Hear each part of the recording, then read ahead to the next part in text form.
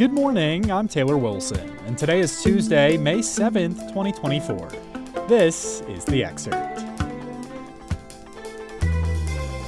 Today, the latest from Gaza, plus what polling tells us about Americans' views of Trump's hush money trial, and we talk about rental fraud. The Israeli military has taken control of the Rafah border crossing between Gaza and Egypt, pushing into the southern Gazan town after a night of airstrikes and as the chances for a ceasefire deal hang in the balance. Hamas said yesterday that it had accepted a Gaza ceasefire proposal from Egypt and Qatar, but Israel reacted coolly to the announcement and said its planned assault on Rafah would proceed. Yesterday, an Israeli official told Reuters the deal approved by Hamas appeared to be a softened version of an Egyptian proposal that included far-reaching conclusions that Israel could not accept. Meanwhile, Columbia University, the epicenter for campus protests opposing Israel's war in Gaza, announced yesterday that it will not hold its main commencement ceremony after weeks of protests. And Emory University announced it will relocate its various graduation events from the main campus in Atlanta. Still, protests continue at colleges nationwide and have stretched off campus. Hundreds marched outside the Met Gala in New York to protest Israel's offensive in Rafah. Americans overwhelmingly predict a conviction for former President Donald Trump in his New York hush money trial, but some see unfairness. I spoke with USA Today Washington Bureau Chief Susan Page about the exclusive USA Today Suffolk University poll findings. Susan, it's always good having you on. Hey, it's always good to be on. So, Susan, let's start with this. What portion of Americans predict Trump will be convicted in this hush money trial, and what portion believe he'll be exonerated?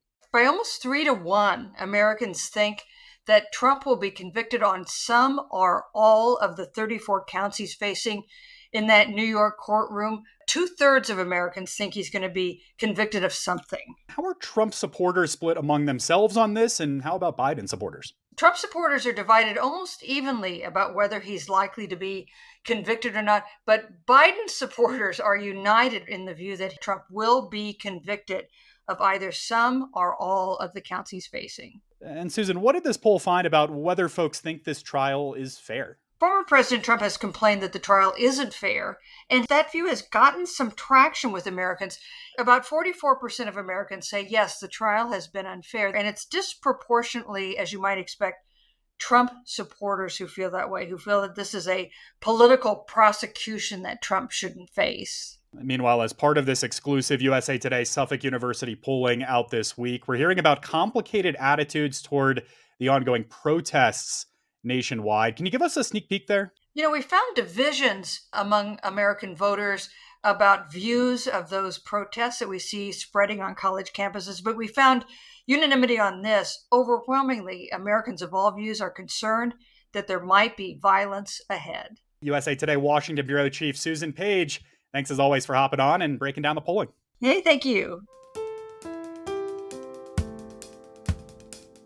At least 4 tornadoes touched down in Oklahoma, and a number of tornado warnings were issued in Kansas, Nebraska, and Tennessee as millions faced severe weather risks from a number of storms late yesterday. In one part of Oklahoma, officials said a roof blew off a school gymnasium, and the severe weather comes a week after a tornado outbreak killed 4 people in the state. Severe weather will continue to threaten the region early this morning.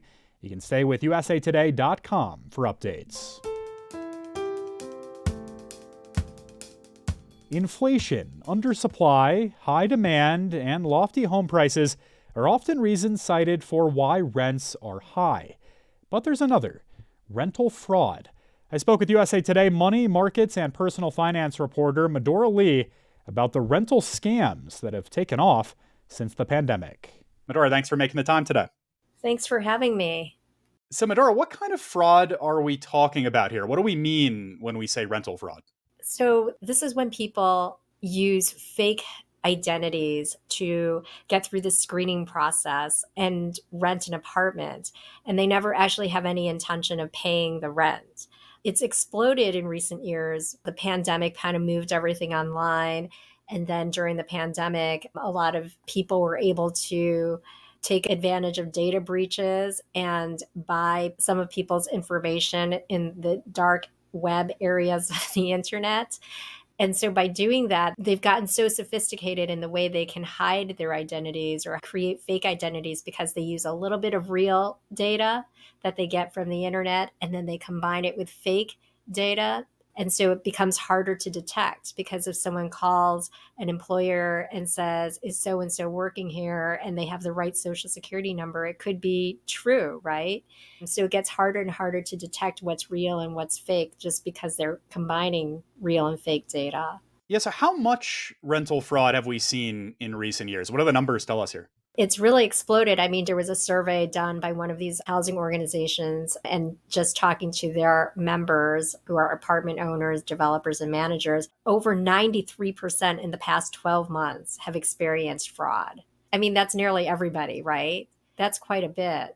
Yeah, how does this fraud affect everyone, really, Medora? A lot of people think, oh, landlords, they have insurance, they can stomach the losses or whatever. But when some of these fraudsters get in, it's really hard to get them out. It could take months or years, because of the eviction process is so long these days, because they put in all these tenant protections during the pandemic to make sure people weren't homeless. So the landlords are losing money on the fact that there's no rent being paid on this unit.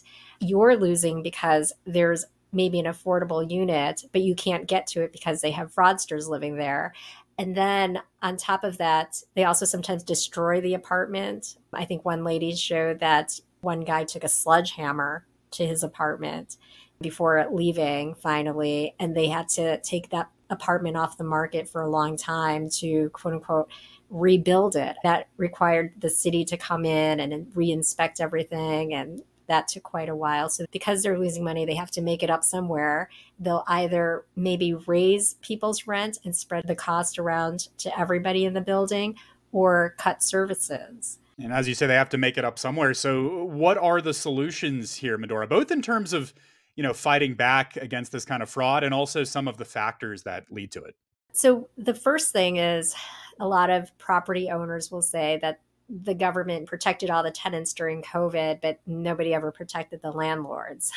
So they would like to see some changes in some of what they call anti-landlord restrictions. There are a lot of restrictions on how much they can screen a tenant now, which hurts, which makes it more difficult for them to root out these fraudsters. And then there's also a lot of companies have more sophisticated software now that can try to find out who these people are and screen them better before they get in, and then you can't get them out. One thing I do also want to mention, which is also just as important as your rent going up and or you're losing services as a landlord's trying to make up for it, is a lot of these people who get into these buildings fraudulently, they're not looking to, house a family that's down on its luck.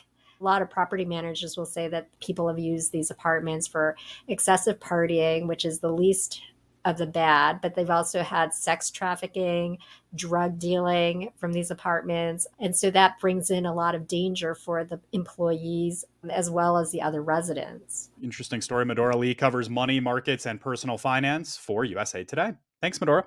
Thank you. Have a good day. The 2024 Met Gala is in the books. One of fashion's biggest nights saw gala co-chair Zendaya depart from some of the preppy tennis looks she's been rocking while promoting the movie Challengers. Instead, she showed up in a Maison Margiela gown. But that wasn't her only look. She changed into a vintage Givenchy dress made in 1996, the year she was born, according to Vogue. Beyond a red carpet fashion show, the event is a fundraiser for the Metropolitan Museum of Art in New York City's Costume Institute. Last year, it raised a record more than $22 million, according to Vogue Business. You can read more and check out the night's big outfits with a link in today's show notes. Thanks for listening to The Excerpt. You can get the podcast wherever you get your audio, and if you're on a smart speaker, just ask for The Excerpt. I'm Taylor Wilson, back tomorrow with more of The Excerpt from USA Today.